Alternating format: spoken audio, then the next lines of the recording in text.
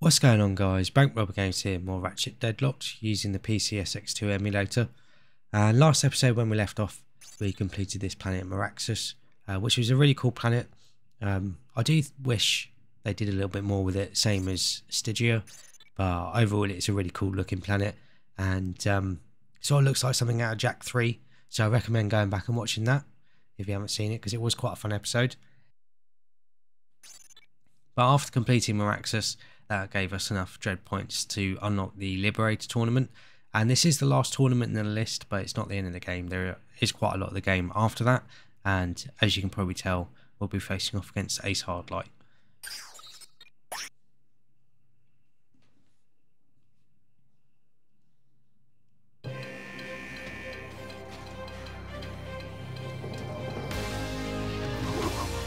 Shellshock, Reactor, and now Eviscerator, cut down in their prime, victims of that loathsome little lombax.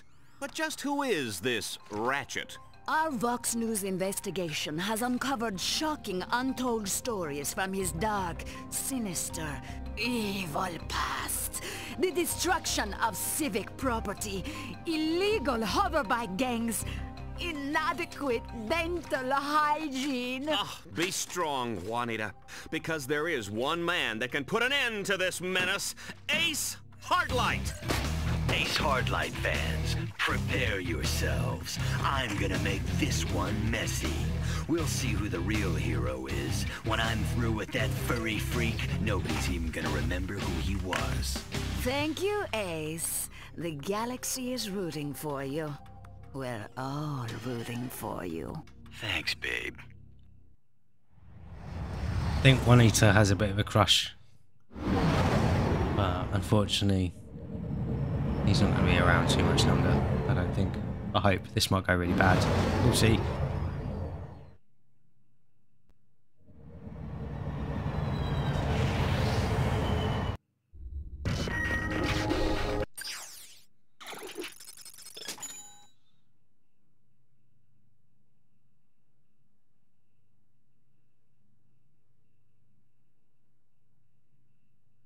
So, I thought the last wrench upgrade we had was actually the last one we got to purchase, but there is one more here, and I think this must be the last one then, because we've already unlocked fire damage. So we're going to buy that considering it's not too expensive. Looks exactly the same though.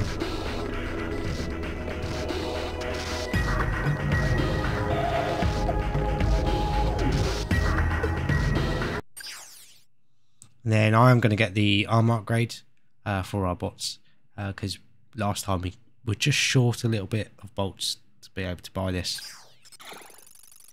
And then after buying that, because we've progressed to the next tournament, we do have the other health upgrade or armor upgrade for our bots as well. So may as well get that. So I'm pretty sure that is all the armor upgrades we can get for our bots. And I don't think there's any new paint jobs at the moment. There is one more bot head though, I did forget about this one, being the Cyclone. Pretty cool. I still think either Gatekeeper or the Dreadzone Standard are the best looking ones in my opinion.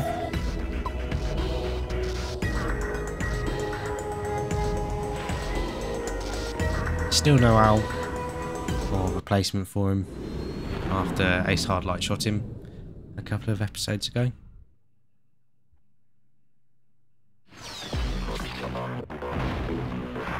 We're back in the Battle Dome as Ratchet begins the Liberator tournament. No contestant has made it through this maybe all season, and frankly, I don't expect that to change today. Even if he does survive the series of rigged challenges and deadly traps, Ace Hardlight will be waiting to turn him into Lombax filet.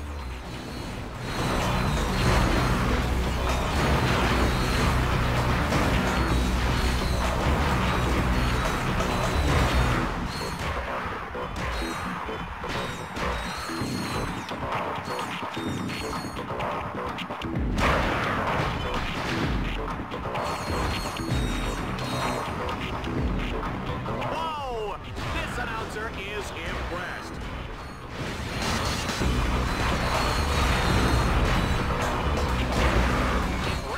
a tough cookie. What kind of cookie would he be? I'm gonna go with Snickerdoodle.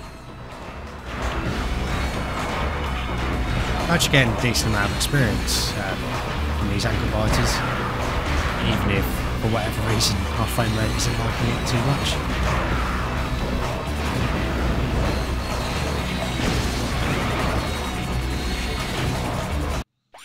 See if we can do another.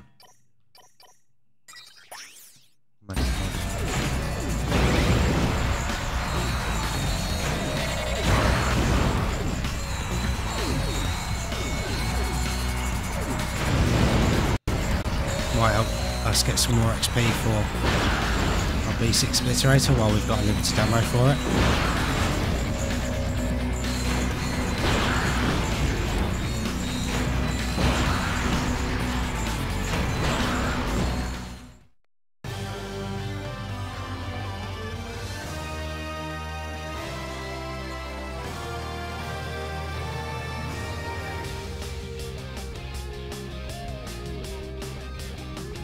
Nice fun challenge there. Always enjoy a challenge with unlimited ammo.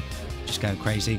I do wish our weapons were fully upgraded though, that way we could just absolutely smash it. I mean, we did pretty well anyway. But a lot of kills for a very short challenge. That's quite cool. And we'll see what's next. Mom always said what doesn't kill you only makes you stronger. On Dreadzone, what does kill you gets us better ratings. Yeah! In this round, Ratchet will run and shoot faster and faster with each opponent he defeats. I wonder what Mom would think of that. Oh, this is a fun challenge. Like I said, the more enemies you take out, the faster you run and shoot. You see we're already speeding up there. And finally upgraded the Obliterator to level 9. Does a lot more damage now. Seems to be sort of like the threshold for it. Being able to be carried usable sort of towards the end of the game.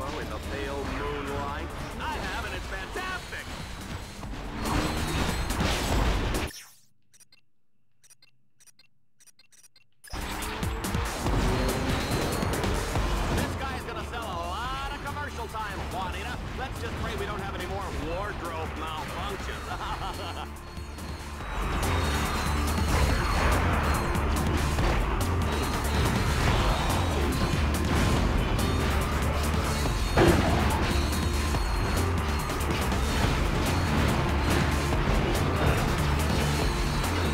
Use the droid's ultimate weapon. See, it did a little bit better there. Sort of like a dart that bounces between enemies and does a lot of damage to them.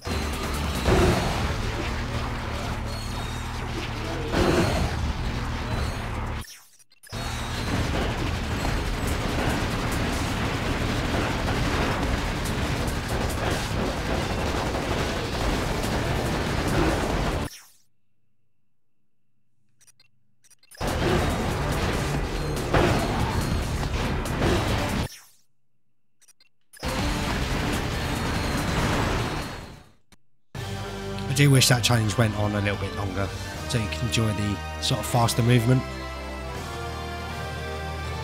Nice bulk reward for it though.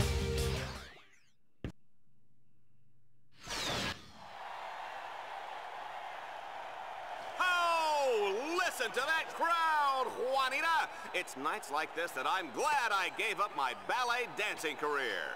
Tonight we bring you Dreadzone's most highly anticipated matchup yet. In one corner, the undefeated Grand Champion Exterminator, a legend in his own time, Ace Headlights!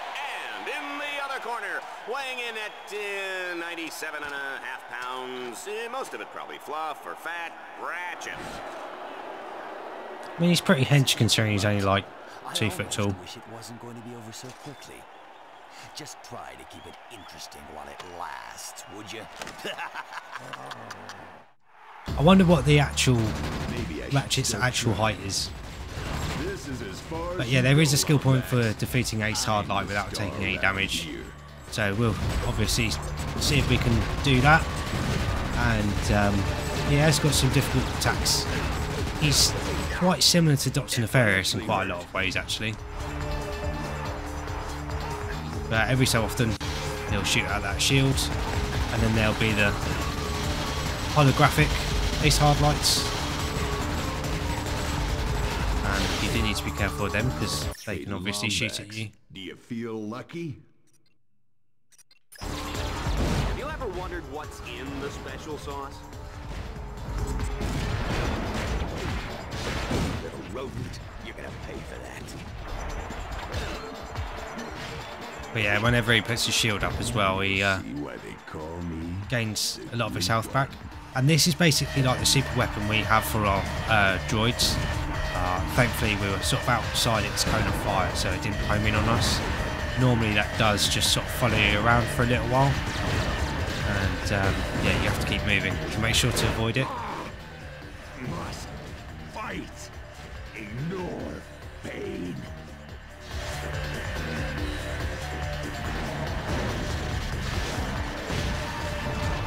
Hey, I'm out of med packs.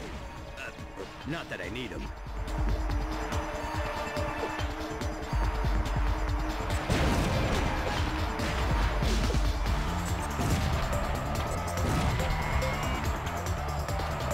You don't know the power of Ace Hardlight.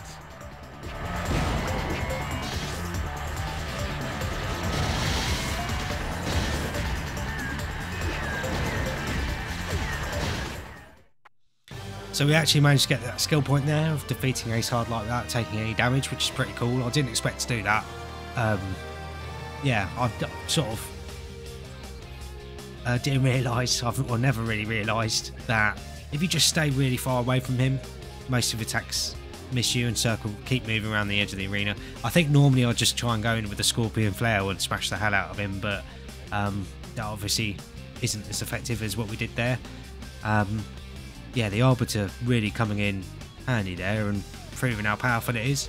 So I'll actually make a new recommendation for weapons to buy, and that being the Arbiter. I've never really enjoyed using it all that much before, but showing it off in this playthrough is definitely, like I said, proving how powerful it is. It's one of the reasons why I like replaying through a lot of these old games, that even when I played through them a lot of times before, you know, I find out sort of new stuff I've either didn't know or forgotten about.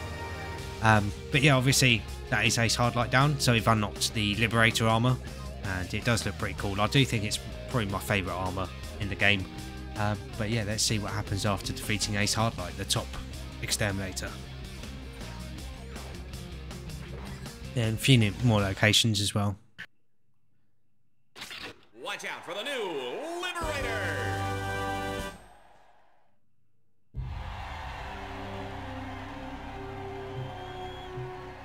Ratchet! You can't beat me. You're just a half-sized rodent with a big wrench. Stay down, Ace. Don't embarrass yourself. Embarrass? Embarrass? I'm Ace Hardlight. You were a hero once, Ace. Ratchet, don't let Vox do to you what he did to me. You're the hero now.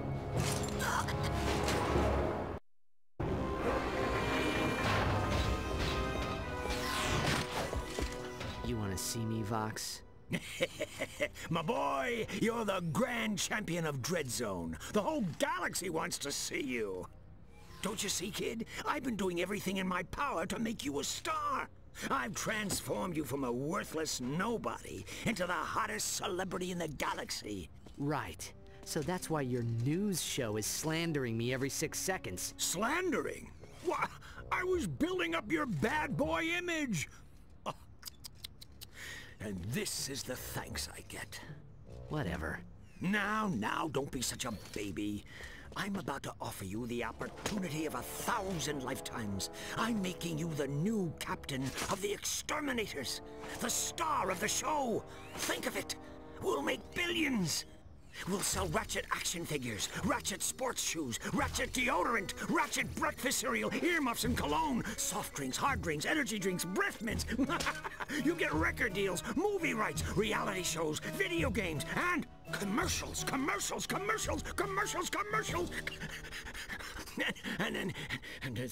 No deal, Vox. what did you say? I'm not your puppet, Vox. You actually think I'd kill other heroes to get rich? You're not just corrupt, you're stupid. What you... You just signed your own death warrant. So we're done then. Let him go.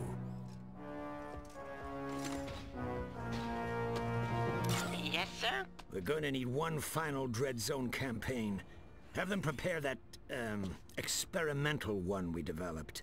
Sir, you don't mean the Gauntlet of Doom, do you? Yes. But, sir, it was mathematically proven to be unbeatable. Right away, sir.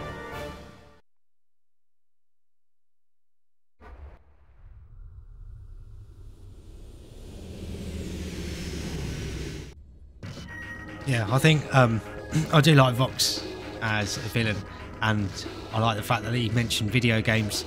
Jack 2 did a similar thing when we sign a contract with Crew, and it mentions video games, and there's a bit of a fourth wall break where Jack and Daxter both look at the camera, which is pretty funny. But yeah, I do like the fact that in Ratchet Gladiator, Ratchet does have that sort of mean streak in him, like he does in the first game, and a little bit in the second and third games, but definitely not as much, you know, where he's sort of got a bit of an attitude to him. And I think that is something that is sort of a bit lacking in the games that came out on the PS3. After all, Yeah, your he mother was doesn't work here. Oh, except for you, Captain Nightingale. he was sort of too nice in a way, and that sort of attitude wasn't there anymore. I guess it's a little bit part of his character development, but I think they did enough of that with the first game, you know, where he gets all angry at Clank and then he sort of turns around and learns the error of his ways.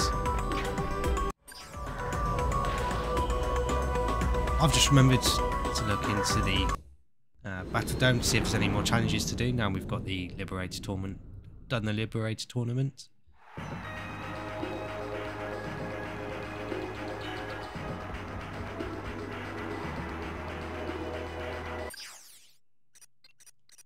So we have got 2 challenges here, and Dynamite Baseball.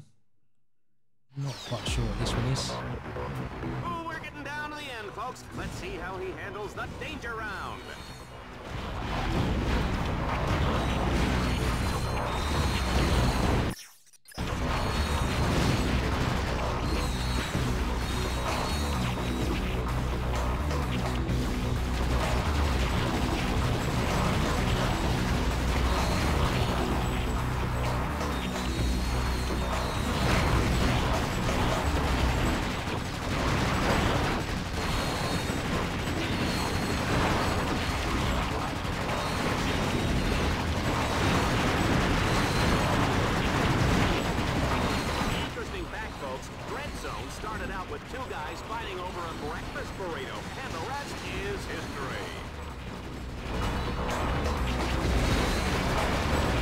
I love the fact that we have so much ammo for the dual Vipers when you start leveling them up, or, you know, when they're close to max level. Like, we've been pretty much firing solid for the last couple of minutes.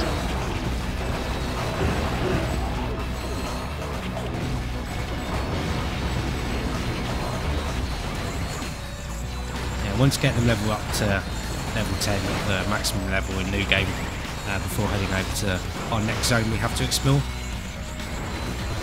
because the level 10 upgrade will come really handy in that zone and the sort of environment we're fighting in.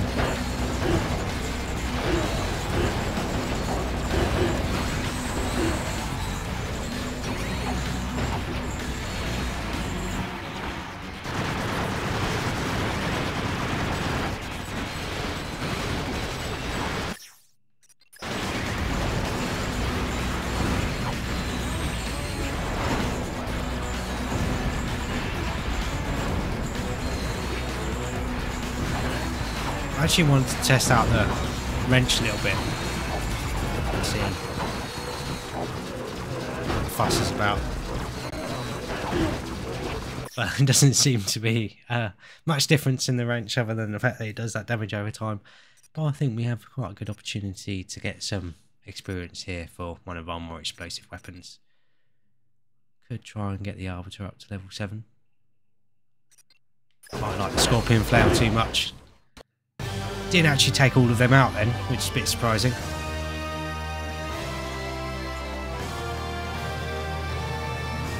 Got a lot of dread points for that as well. What a fun challenge, just standard arena challenge, but still pretty cool. This challenge is really cool. Our health drains.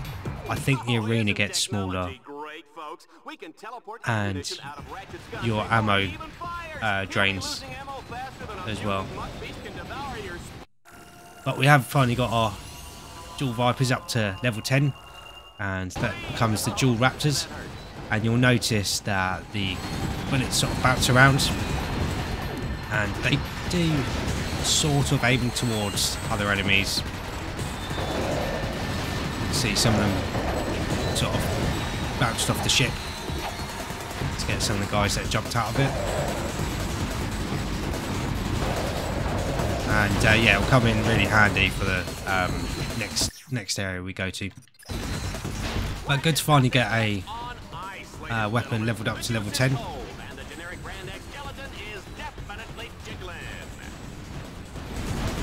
we can sort of focus on getting all our other weapons up to level 10 as well.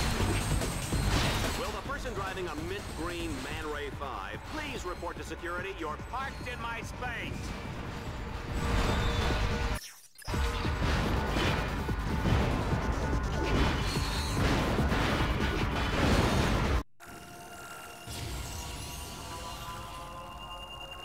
Arbiter definitely getting more and more powerful.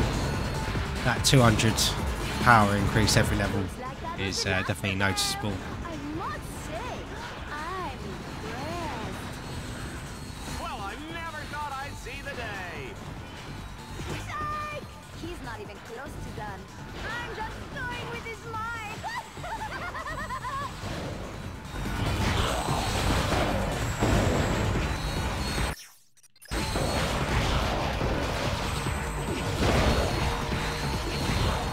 I do like this arena soundtrack though.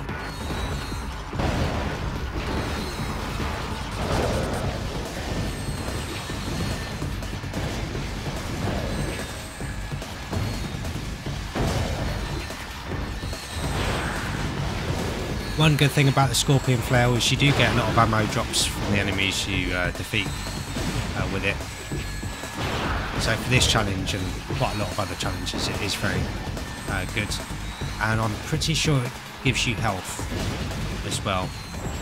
Or has a high chance of making enemies drop health, or that might only be in New Game Plus. Finally got it up to level 9. Do you want to get the Magma Cannon leveled up?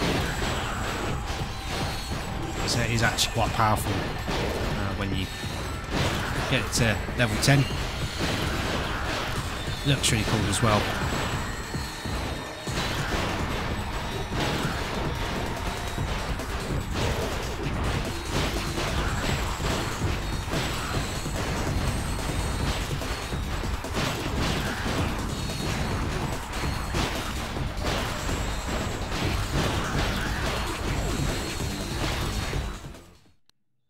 Quite a fun challenge, that one, with the arena getting smaller there as well. Definitely gets cramped in at the end.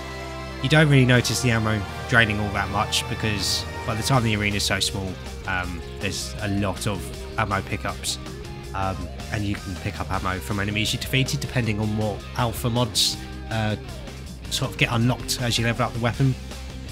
But yeah, really fun. Get loads of dread points for that one as well, so that definitely shouldn't be an issue as we head towards sort of the end of the game. But yeah, fun couple of challenges there.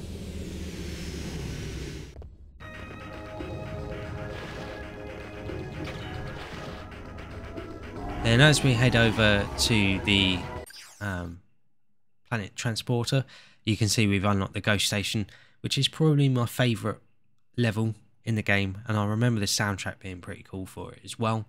Yeah, really cool sort of theme. You can see the ghost station is haunted by the angry spirits of Dreadzone's fiercest warriors.